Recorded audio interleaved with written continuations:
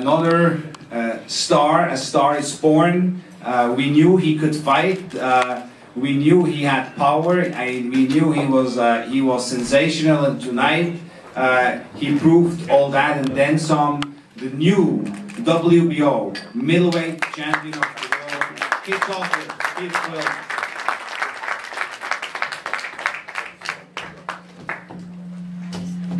It really is amazing, you know, to be here with Oscar de la Hoya, who actually won that title, that exact same title, the WBO middleweight championship of the world, and then to have another legend there, Bernard Hopkins, who won exactly that same title, the WBO middleweight championship of the world. And here now is the future and the present of the middleweight division.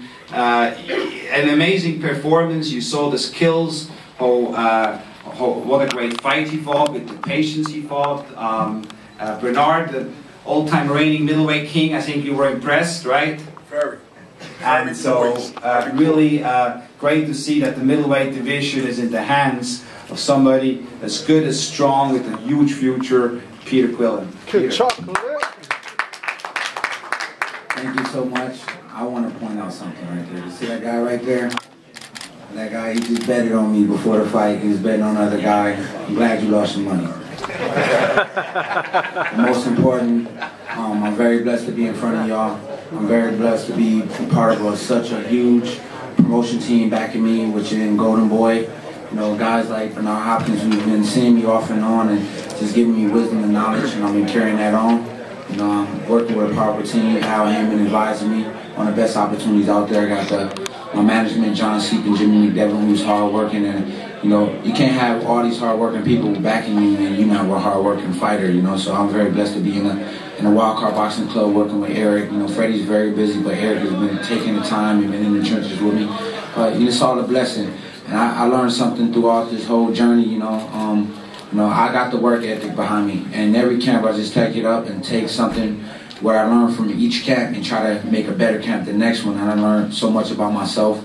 If you can take a moment with me, I used to start out the camp. It's kind of like listen to everybody, because everybody was saying, "Oh, you fighting for a world title," and they had their things to say about that. And I had to go back to what I knew, and I started going in the mirror. And I asked myself every day before training, I said, who's going to value you more than you value yourself?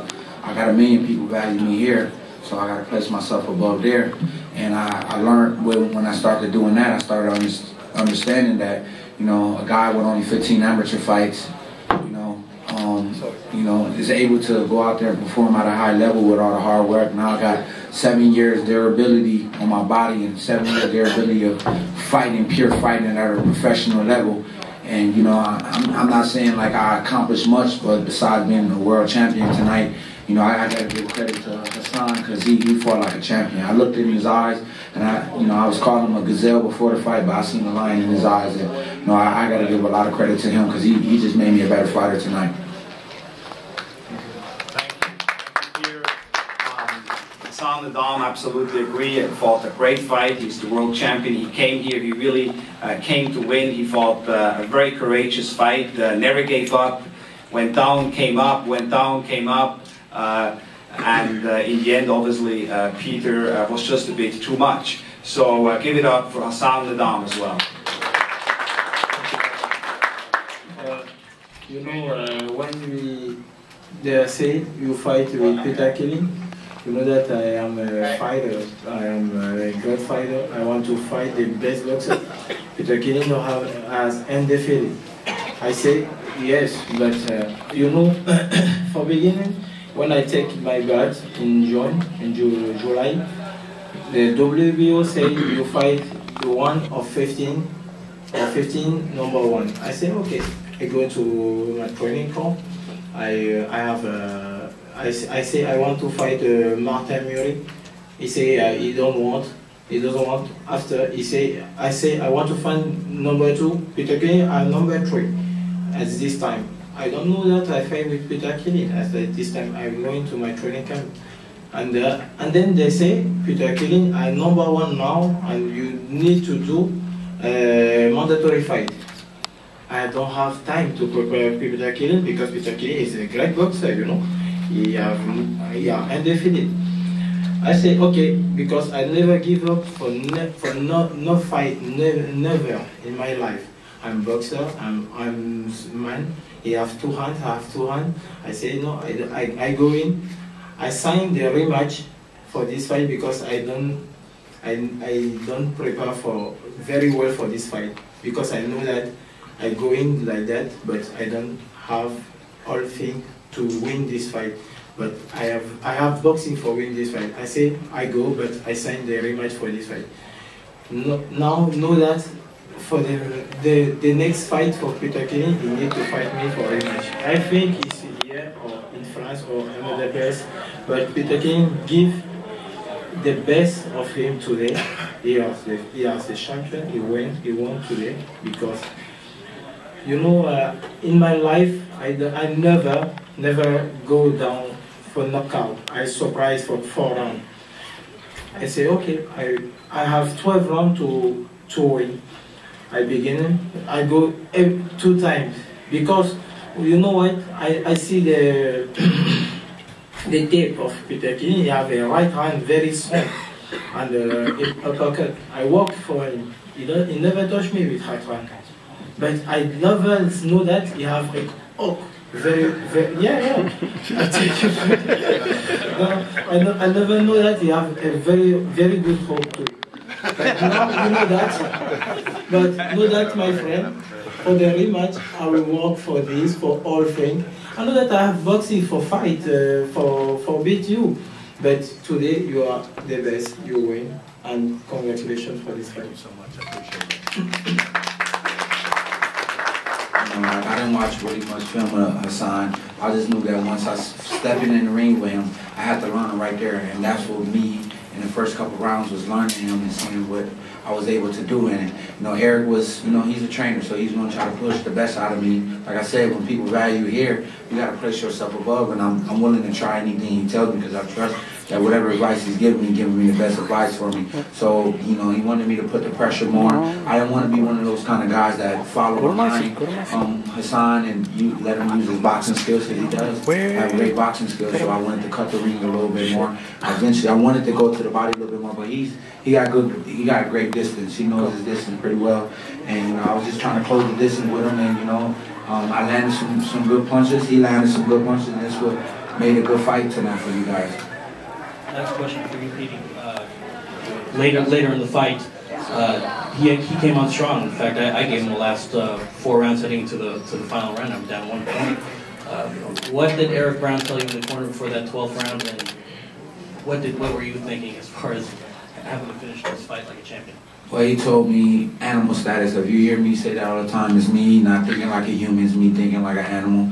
And he was telling me, you gotta be an animal, you gotta be an animal. And I was trying to press the action, but I ain't gonna even lie. I looked at Hassan, and like I said, I seen the lion in his eye, man. I seen that he was really wanted this fight. He really wanted to win. So I can't take that will away from him, and that's what, again, made this a good fight. Not only for Hassan to learn some things, but also for me to be a good champion. There is a rematch clause, assuming that it is economically feasible. And so I'll be talking to the networks and see what can be done. But the WBO does not recognize immediate rematches. But I think the way that Hassan fought tonight is certainly a kind of fighter which we would like to see back here in the United States as well. I mean, he's an exciting guy, he comes to fight. This is exactly the kind of fighters we like here in the United States. Plus he dances in the ring too. You were overcome with emotion after the fight. What were some of the things that were going through your mind? Well, I was basically crying tears of joy, you know. As all you guys know, I got a real tough story. I came to New York when I was 18, a young kid. I left Grand Rapids, Michigan because I was sick and tired. My best friend, Johnny Perez, was telling me, you know, I said, bro, if I had an opportunity to move to New York, what would you say? He said, you know, you fighting guys in the street, man, they ain't gonna fight you for long. They might really want to hurt you with weapons, so I'll advise you to get out of here. So when I came here, it was real rough, man. It went to the point where the trainer that brought me here kicked me out of his house. He was standing on me with a hammer. Get the hell out of my house, you know? And I was just like, man, just let me go. Just let me leave, man. And I was on the train, on the 4 train, going heading to the Lower East Side, not knowing where I was going to go. And I went and I called my boy Steve, and Steve was telling me, you know, come here. And we talked about it. From there, Steve was telling me, he said, you know what, Pete, you can stay here. You know, stay here as long as you need to. And I was staying on a little couch. And the couch was so little that I was like, man, F this, man, I'm going to get on the floor. And I'm comfortable laying on the hardwood floor. To the point where Steve called me and was like, man, Pete, I don't want to disrespect you or anything, but I see a mattress laying out there in the trash, basically. What you want to do? And I said, man, let me go look at it. I looked at it, I said, man, we're going to get that thing. I shriveled it up, and that's what I was sleeping on. So that right there was the testament of where, well, I don't question God's will. I don't say, why did that happen? Why? I mean, all these things, all those things happen to be where I'm at today. And that's what gives me the confidence to know I went through a lot of hard times to be where I'm at. And like I said, I'm not trying to take anything from Hassan because he's a good champion.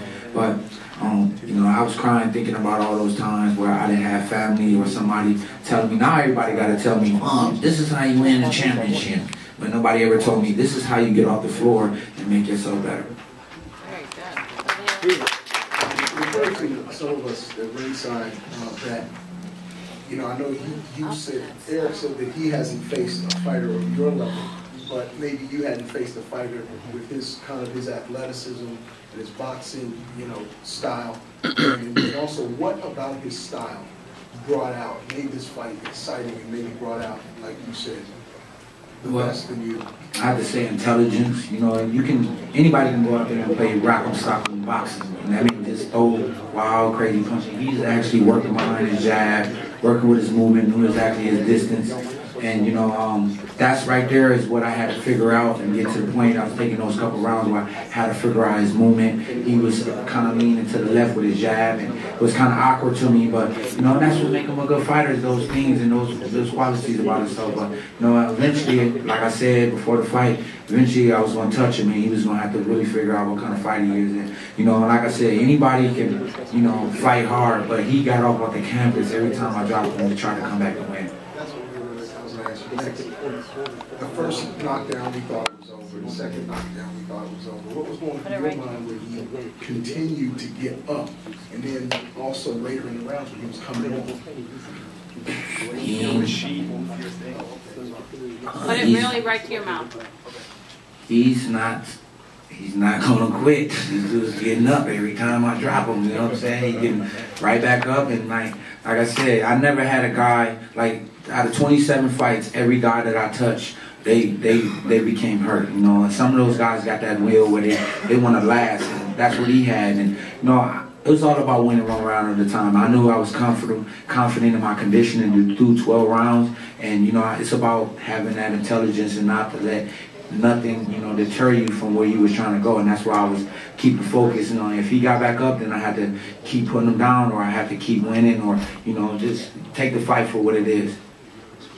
Have he ever hurt me? Well, he hit me with a punch in my neck. That joint hurt it. But, you know, like I try to share no pain. I try to show no pain at all. I try to show no flaw at all. I noticed that I was fighting off the rope for a minute, and I think I'm usually confident with that, but I learned something. Don't be fighting off them ropes, because, you know, he might hit me with something like he hit me with an uppercut, and, you know, I was like, man, I'm going to get off this rope right here, you know, fight in the middle of the ring.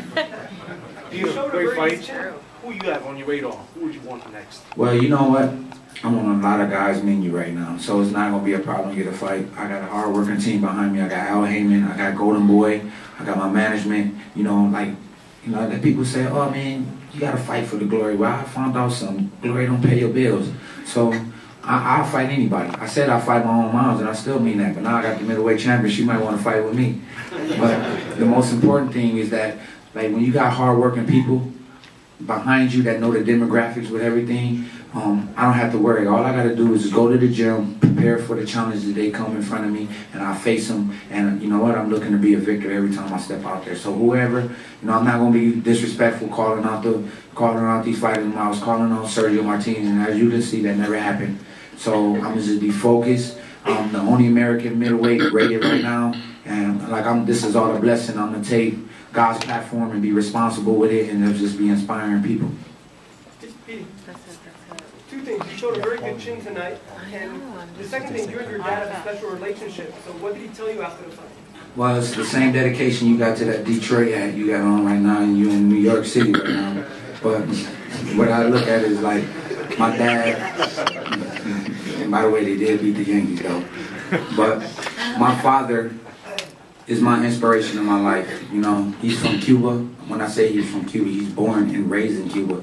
And a lot of people would take it and say, oh, he's not Cuban because I don't really speak Spanish. But my dad did a lot of time in prison where he was out of my life. You know, when I tell people, describe your father, I said, well, watch Scarface, and that's my pops right there. That's a real story. But my pops, you know, gave me that work ethic. You know, a lot of pops, I figure out, when they get out of prison, they go back to prison. My dad got out of prison, and he showed us, like, roofing. He showed us, like, construction. He showed us plumbing, but I hate that job right there. And I learned something else that my dad did. He's underpaying me. So I eventually quit it a whole bunch of times. But what I can say is I know how to do roofing, I know how to do plumbing, I know how to build things just because of my dad. And also what he has instilled in me is about hard work and just working for what you want and never asking people for what you want to get, and you got to work for it. So that's why I'm thankful for my pops. I've been in Cuba. I'm planning on going back, you know, just, you know, learn about myself and just try to get better as a person. Thank you. Thanks, guys. Okay, thank you. Really fantastic. We have a new middleweight champion here in America.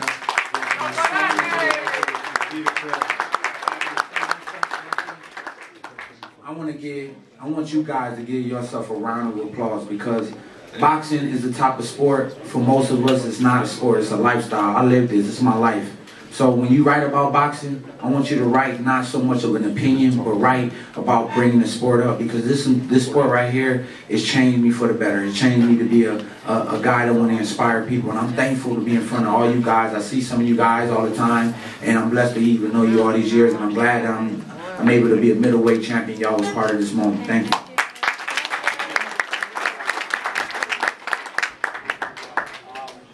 For those media members